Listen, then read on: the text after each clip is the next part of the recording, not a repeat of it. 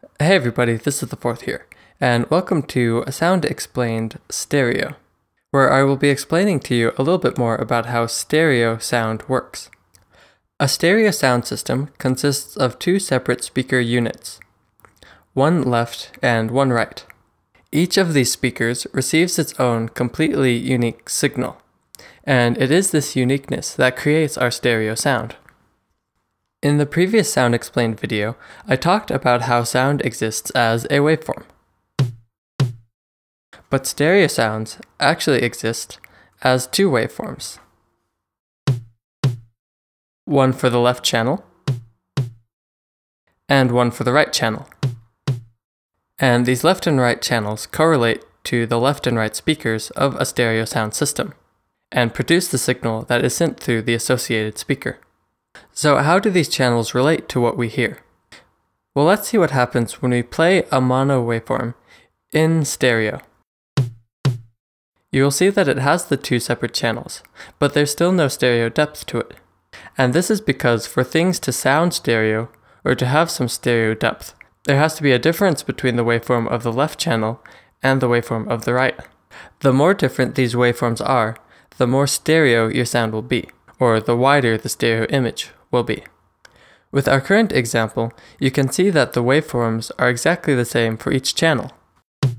You can see as I bring these together that they will indeed be the same waveform, and they will overlap perfectly.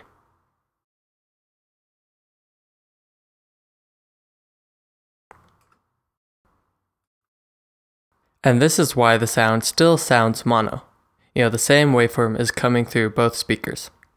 And this is the same reason that duplicating a sound and panning them opposite with no other changes won't create a stereo sound.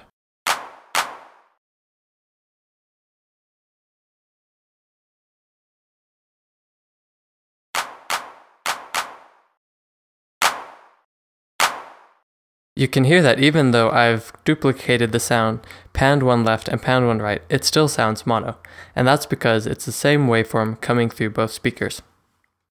There are several ways that the left and right channel can differ, and these are amplitude,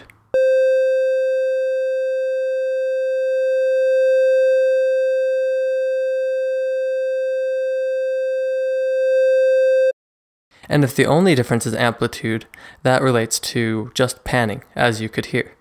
They can also differ by frequency,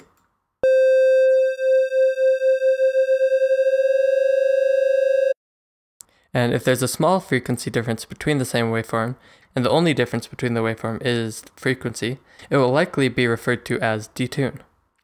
If there's a large frequency difference, it will just sound like two different sounds playing in opposite speakers. And then the last way that they can differ is in timing or phase. If you're using a single cycle waveform, it will be phase, and if you're using anything that isn't a single cycle waveform, it will be timing. So you can hear that right here.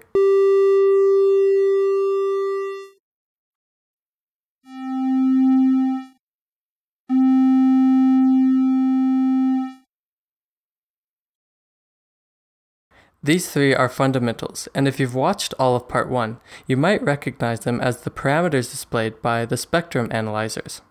So while working on a song, you may do many different things to create a nice stereo image, all of which will result in the left and right channels of the final output to differ complexly by a combination of amplitude, frequency, and timing. So for example, two completely different sounds panned opposite each other will result in different frequencies occurring with different amplitudes at different times in the left and right channel.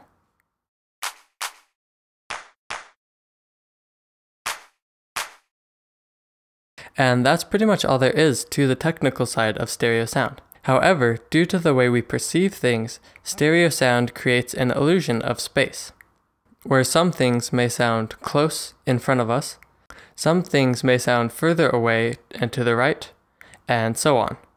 This phenomenon works much like how we will see faces in rocks or objects in clouds.